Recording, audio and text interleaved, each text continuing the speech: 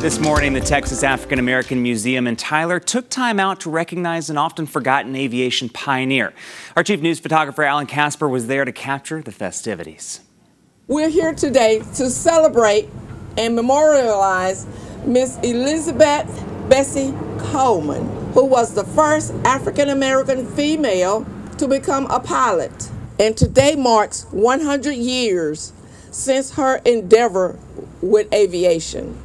Ms. Coleman was born in Atlanta, Texas. Flying was her passion. Because of her being a female and because of her race, that was not allowed here in the United States of America. She left the United States, and in Paris, France, she was able to get her aviation license and become a pilot. She came back to the United States, and she still realized that females were not accepted in the aviation industry. So Miss Bessie Coleman became, I would call her a daredevil. She jumped out of planes, did all sorts of stunts and things like that. One day, there was a freak accident, and she was killed from a jump that she did from a plane. So with no further ado, here we go. Oh, wow.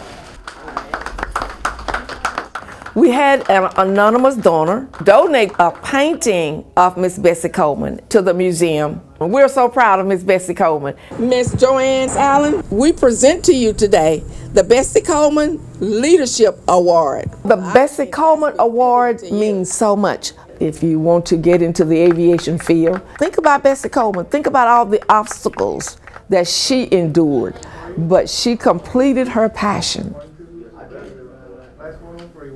3 other East Texans were recognized for their contributions to aviation with the Triple Golden Eagle Award during the ceremony.